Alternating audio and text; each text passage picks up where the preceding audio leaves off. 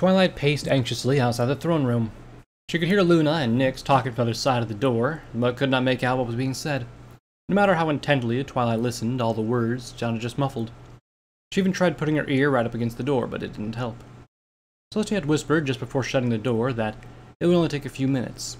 Well, it had been a few minutes, and Twilight's presence was wearing thin.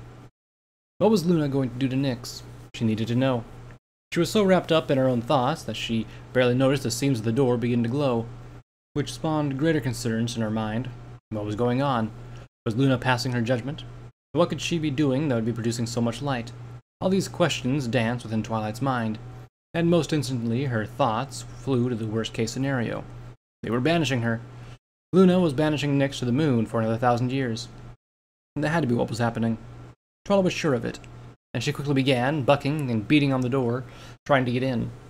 She needed to convince the princesses that banishing Nyx to the moon wasn't the answer.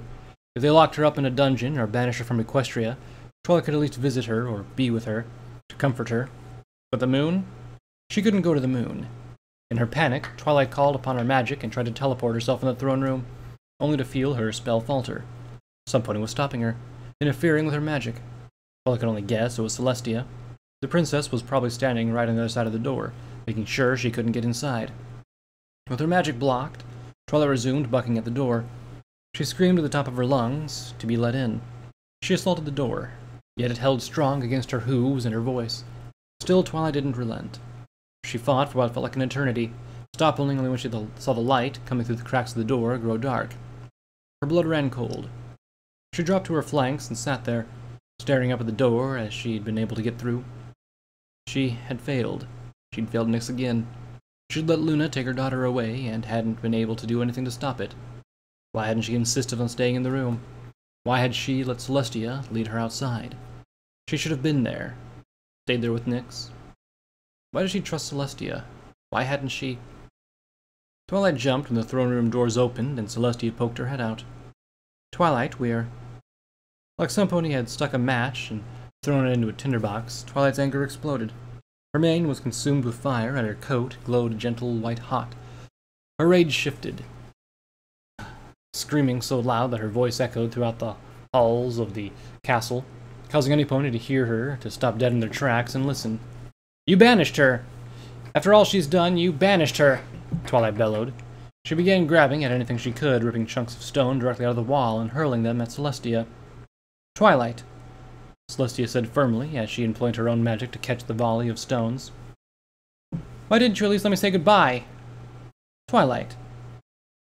That's why you didn't want me in the room? You didn't want me to stop you. She didn't deserve this. She didn't deserve to... Celestia furrowed her eyebrows and spread her wings, and horn glowed. It grew to a blinding intensity.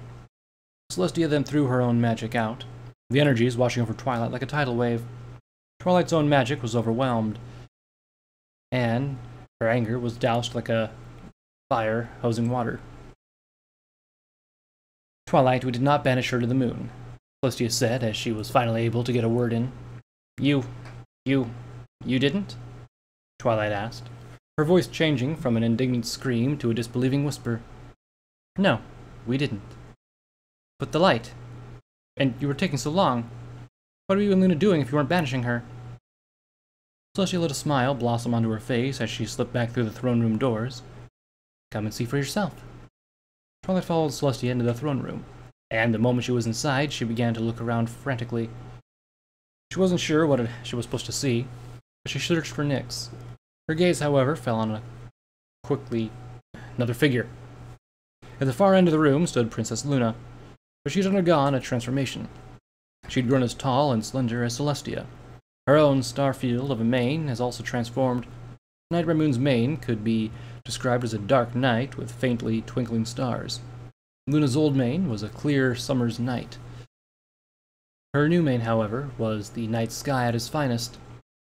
Billions of stars, nebula, and other wonders that were normally only visible through a telescope could be glimpsed within her mane. It was a living tapestry.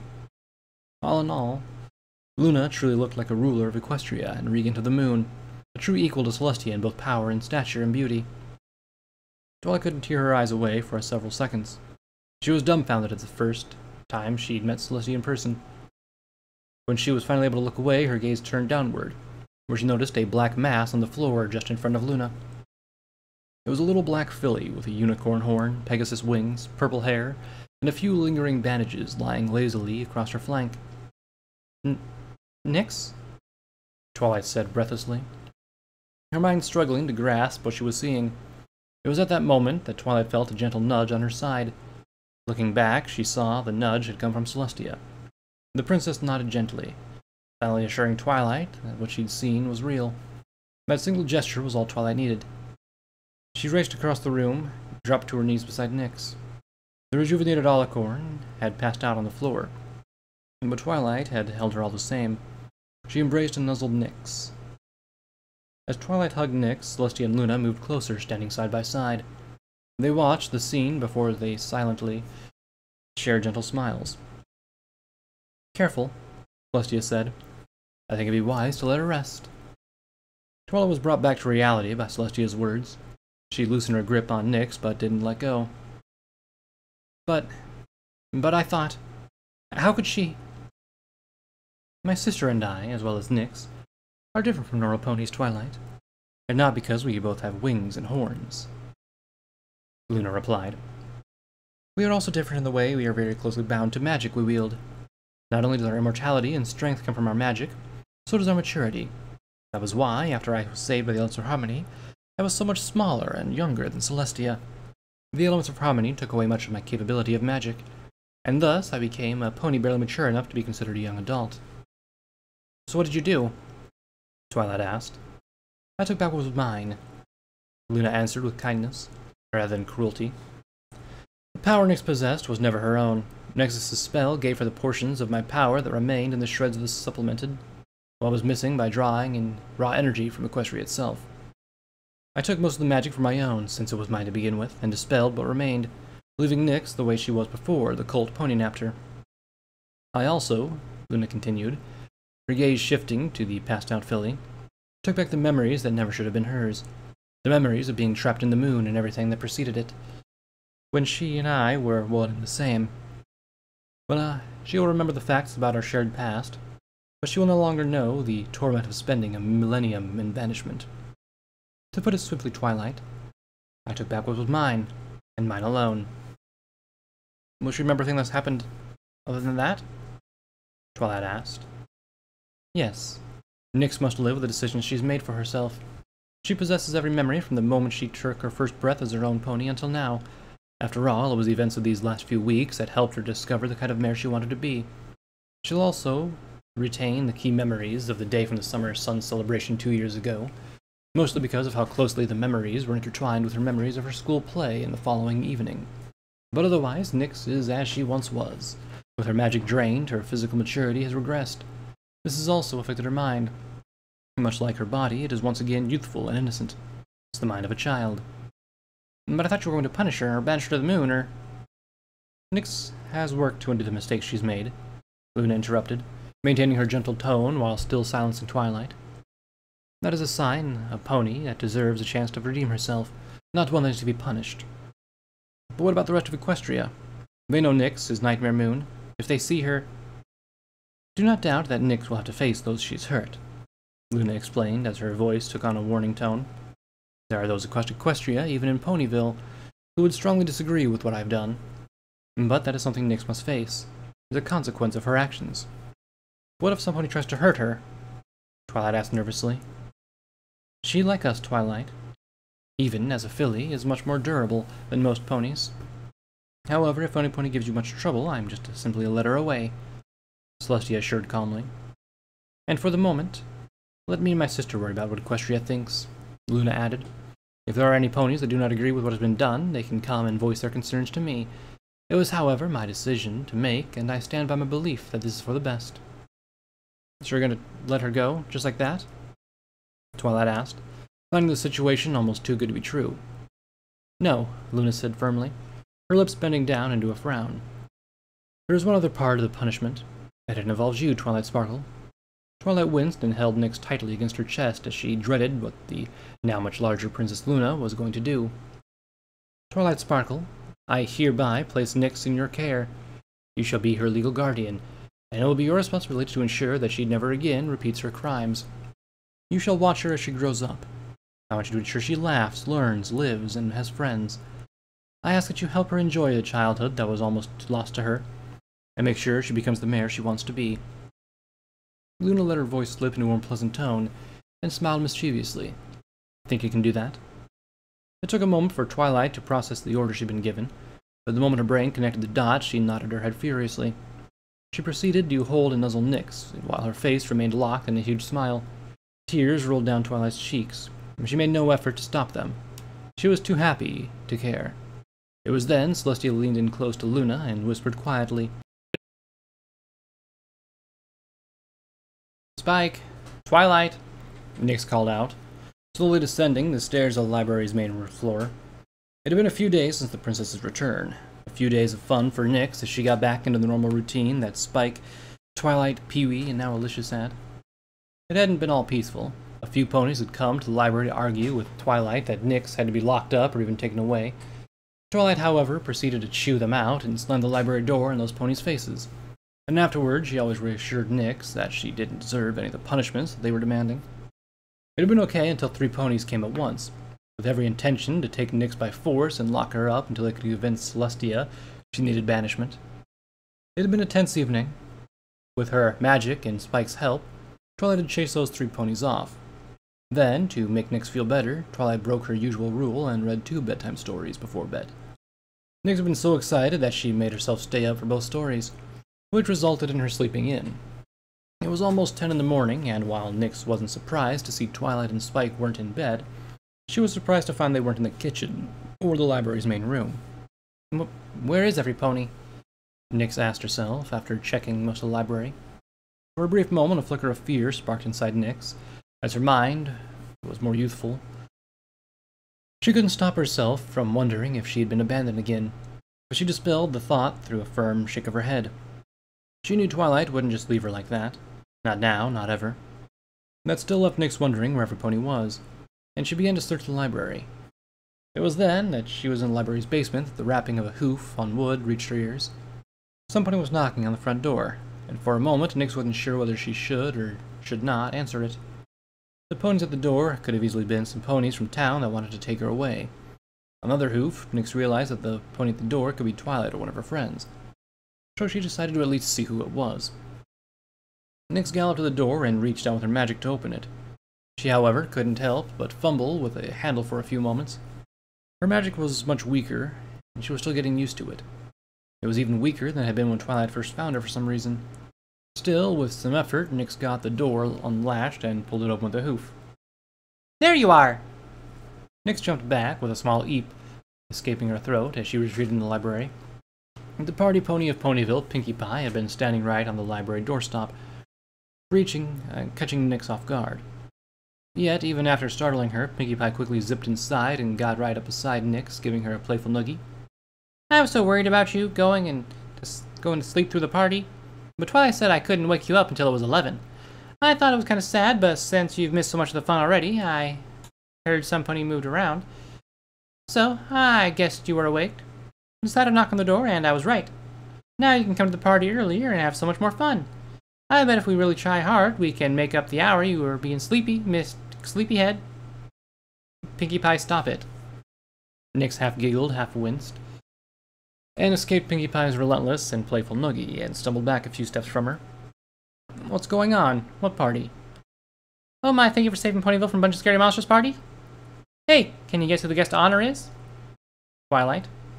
"No," Pinkie Pie replied with a sing-songy voice. "Rainbow Dash?" Pinkie Pie giggled. "No." "Applejack?" "Not even close." "Fluttershy?" "Wow, you really need to practice at guessing games. It's you silly filly." "Me?" "Well, duh. Yeah, Applejack and Rainbow Dash and Twilight and Fluttershy helped. But you were the mayor that really saved the day. You went and broke yourself into all those clones, and then you went flying around helping ponies like an army of superheroes. You brought lightning down and the big crack, and you bucked some of the kapows, and threw some of the monsters back into the forest. It was totally amazing." A smile slipped onto Nyx's face. "You really think so?" "Yep, now come on. Every pony knows is over at Sugar Cube Corner. Man, they're going to be so excited to see you. Well, it's actually more like every pony you know. I know every pony in Ponyville and Sugar Troop Corner is really hard to fit into. That and a lot of ponies I know are being meanie heads. Some actually heard about the party and came to tell me I shouldn't be throwing it. They said that you didn't deserve a party. How mean is that? Anyway, Pinkie Pie continued, all of my friends and all of your friends are there, and there are some other ponies too. Now, come on! Pinkie Pie chirped. Before Nyx could react, Pinkie Pie had slipped a hoof under her belly. It was all it took. It was a single swift upward motion of Pinkie's hoof, and Nyx found herself being popped onto the air.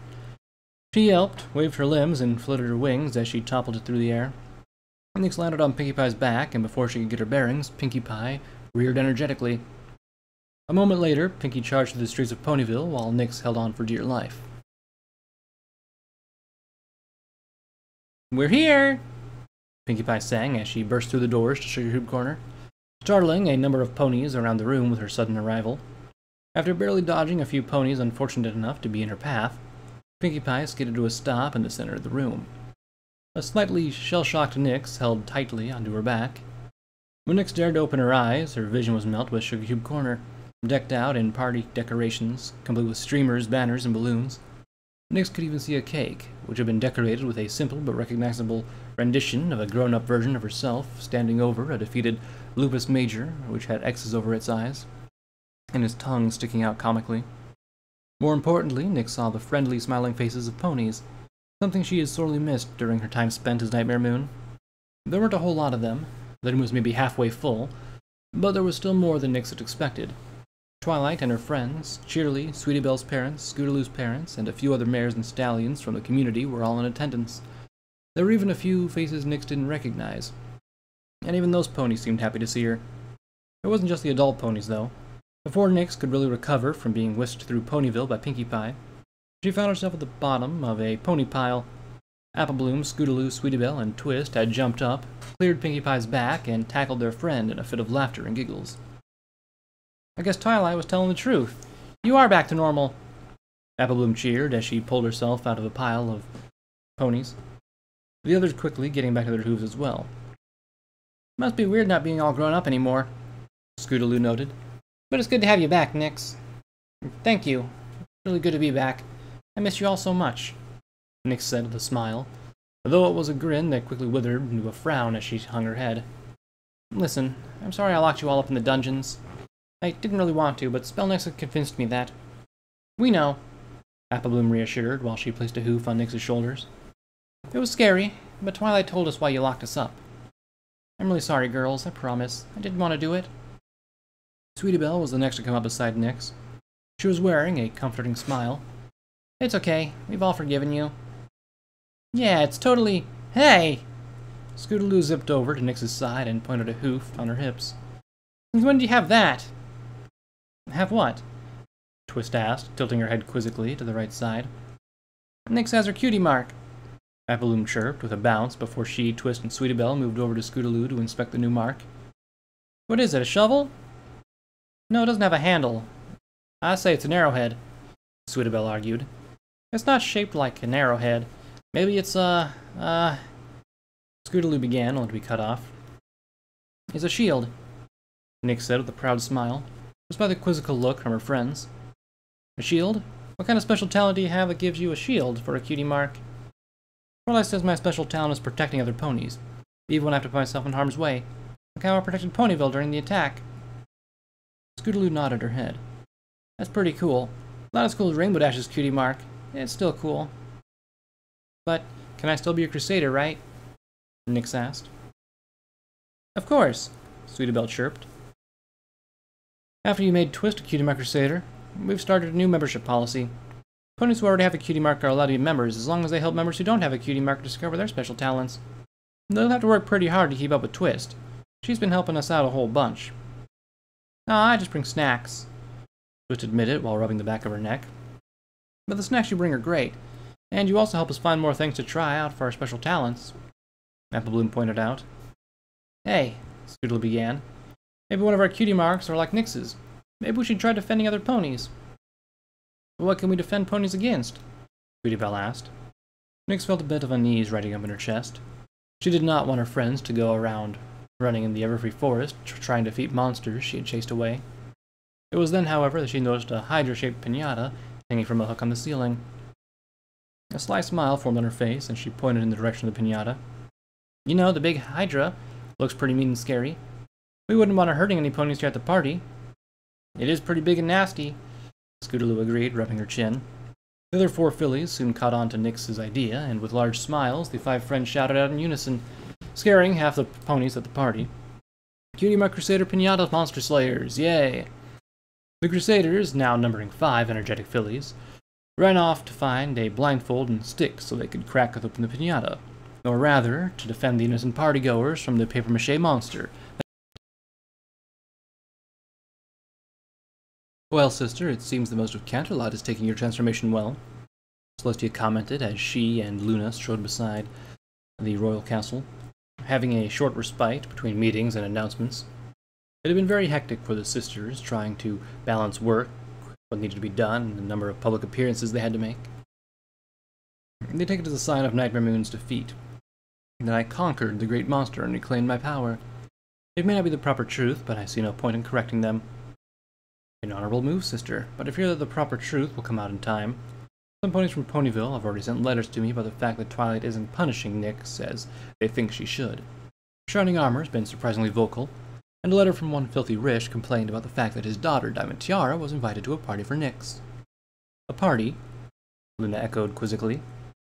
From the invitation I received personally, it was a thank you for saving Ponyville from a bunch of scary monsters party, thrown by Pinkie Pie. If memory serves me right, the party is going on right now. A small chuckle escaped Luna's lips as she thought back to her own encounters with Pinkie Pie. She does know how to throw grand parties. I hope Nyx enjoys it. Speaking of Nyx, I must admit I was curious about something. I feel you made the best decision for Nyx in Twilight, thinking back, your powers and memories, but... You want to know how I did it? Luna interrupted. Celestia nodded her head. Yes, it isn't a spell I'm familiar with.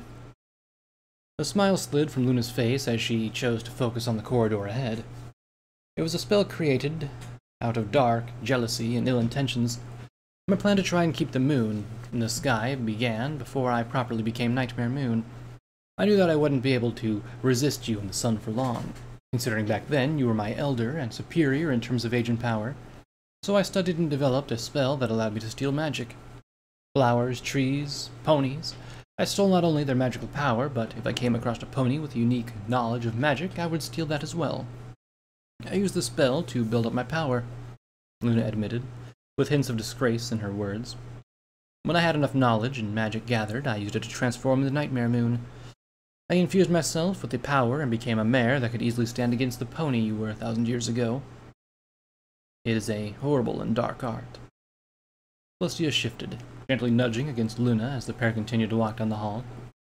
Do not worry yourself, sister. All that is in the past, and you found a way to take that spell and put it to good use. I'm glad you agree. I didn't want Nyx to have to live with her mistakes I made. I wanted to take it all back from her, and that desire made me think of that spell for the first time in centuries. I'd almost forgotten it completely. It hadn't crossed my mind since I became Nightmare Moon. Perhaps that is why Nyx does not know the spell. It is a small miracle that she only knows the things I thought about when she and I were one and the same. Still, once I did remember the spell, I knew it was the best thing we could do for her. It was the best outcome we could have hoped for, I believe, Celestia agreed. Many in Equestria may still fear and despise Nyx for what she had done, but as long as there are those who see the good in her, I'm sure she will be able to find her way. That, and didn't you mention that to Twilight we put a couple royal guards under cover in Ponyville, to make sure that Nyx doesn't get attacked by an angry mob, Luna added knowingly. Just a precaution, nothing more. Don't worry, sister, your secret is safe with me, Luna assured as the pair reached their destination. It was the castle dining hall, but is already filled to the brim with ponies. The occasion was another celebratory meal, hosted this time by the elite of Manhattan, who were more than eager to welcome back the royal sisters. Celestia and Luna took their seats at the head of the table. The mayor of Manhattan, along with a few of the city's biggest business ponies, had the privilege of sitting next to the royal sisters. And after the princesses offered some welcoming words, lunch was served. The business ponies around Celestia and Luna were soon lost in a discussion about the economic impact of Nightmare Moon's short-lived reign. It was a conversation that the princesses only half listened to, Luna eagerly digging into her food after the long morning with Celestia picked and nibbled at her meal. "What's wrong, sister? Aren't you hungry?" Luna whispered quietly before putting a forkful of food into her mouth. "I'm starving, but I already ate too much at breakfast," Celestia whispered back, not wanting to draw the attention of nearby ponies. "After what we've already eaten today, I honestly shouldn't be eating anything more than a green salad. Otherwise, I'll have to skip dinner." Luna laughed to herself. "I still say you worry too much about your weight, Celestia. You may be able to eat whatever you want, but, as you may recall, I've always had a little more conscious of my figure." Celestia snipped before she glanced to her side. A servant came up beside her. He whispered something into her ear and then retreated as quickly as he had approached. "What's wrong?" Luna asked, pausing with a fork in her mouth. "It's Spell Nixus," Celestia whispered. "He's broken into the castle dungeons." "Broken in?" "He's distraught because he played a role in Nightmare Moon's resurrection, even though it is my understanding that he and all the children of the Nightmare were being influenced by parasitic magic." "So he broke into the dungeon to reprimand himself?" Celestia nodded, taking her napkin and gently cleaning her mouth. "Yes. Spell Nexus has always been a little overdramatic. You should have seen him this one time when he was still my student. He accidentally broke a vase in the castle and was sure I needed to banish him from the kingdom. He can be such a drama queen at times." "Don't you mean king?" "No, queen," Celestia corrected with a small grin. "Don't tell anybody else, but he has a very high-pitched scream." Luna chuckled a little at the thought. "I'll take your word for it, sister. Still, what are you going to do?" "I'm going to leave you to entertain our guests for a while I go convince Spell Nexus he does not need to be imprisoned himself in the dungeon," Celestia answered as she stood from her seat. "That, and if I know him as well as I do, I'll also need to convince him that he doesn't have to resign from his position as headmaster of my school." "Do you want me to save you a piece of dessert? It's supposed to be cloud cake, your favorite." Celestia winced, coming to a stop just a few steps away from her. After a few tense moments, she cast a glance back at Luna. "Save me one small piece. A small piece, Luna." Luna nodded, watching as Celestia left before returning to her meal. Then, when a servant drew close, Luna waved the mare over, leaned in, and whispered quietly as she smiled devilishly. "Be sure to save my sister a very large corner piece of cloud cake, with as much frosting as possible. Actually, why don't you just set aside one of the cakes for her, and make sure to deliver it to the bedchamber this evening?" "Of course, your majesty," the servant replied, quickly scuttling away while Luna placed a forkful of food in her mouth. Imagining just how Celestia would react when she found a whole cloud cake in her bedroom, she couldn't help but wonder if her sister would be able to resist eating it. Twilight had a weary smile on her face as she walked back to the library. Spike and Nyx were passed out on her back, the all-day party having utterly worn them out. Beside Twilight strode Rarity, who was carrying a dozing Sweetie Belle on her back. "I think that Pinkie Pie is tired after today," Rarity said, her own exhaustion apparent in her voice. "I, for the first time ever, saw her walking up to her loft instead of bouncing." Twilight laughed and nodded. "Yeah, but it was a lot of fun." "That it was, Twilight, that it was," Rarity agreed. "Still, there is something I wanted to tell you before I forget." "What is it, Rarity?" "Well, at the beginning of all this, I thought you were crazy taking care of a filly that turned out to be Nightmare Moon, not just because of Nyx, but because of you as well. I know you've taken care of Spike, but I always assumed you got help raising him from Celestia. Well, from her and her professors at the school." "Exactly. I was worried about what Nyx really was, and for your safety, but also worried that you didn't realize what you were getting yourself into. Taking care of a filly is a lot of responsibility, and Spike is really more of an assistant since he's capable of taking care of himself. I wanted to say that I've never been happier to be proven wrong. You've done an amazing job taking care of Nyx. I mean, you helped Nightmare Moon change. Not many ponies can boast their parenting skills reformed one of the most feared villains in Equestria." "Thanks, Rarity. That means a lot coming from you." "Just don't let it go to your head," Rarity warned. "You may have done well for so far, but you can't let your guard down. Trust me. If you don't keep an eye on that little filly, she'll get into trouble faster than you can imagine. I still can't believe Sweetie Belle was able to get into my gold silk and make her crusader capes without me even noticing. Well, I giggled a little, having heard more than once about the kind of trouble Sweetie Belle could cause for her sister. I'll be sure to keep that in mind. I hope you do, Rarity remarked as the pair reached the intersection of town. Unfortunately, it would seem this is where we part for now. I need to take Sweetie Belle back to my parents' house, so I must bid you adieu, Twilight. Good night, Rarity, Twilight replied with a small chuckle. She watched Rarity take a few steps down the other street before she turned and continued on her way. It only took a few minutes for Twilight to reach the Golden Oaks Library, and after she tucked both Spike and Nyx into bed, she slipped downstairs. She summoned the scroll, an ink jar, and sat down and began to write by light of the candle on her writing desk. Dear Princess Celestia, I just wanted to thank you and Luna again for letting Nyx stay with me. While most of Equestria may not be as welcoming to her, I can assure you that after today's events, Nyx has friends among ponies in Ponyville. Ponies who are willing to see her for who she is, not who she was. The one thing that I've learned from raising Nyx is that any pony wants to change for the better. They can, especially if they have help from good friends. When I first saw Nyx, I was, just like you, afraid she was going to be Nightmare Moon.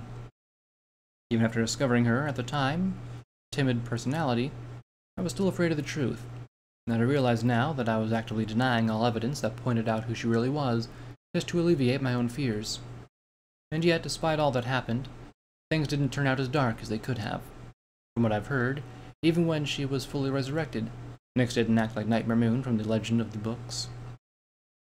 The time she spent with me as my daughter, the time she spent with her friends, had changed her for the better. And if Nightmare Moon herself can become a better pony, then I think any pony can. Your faithful student,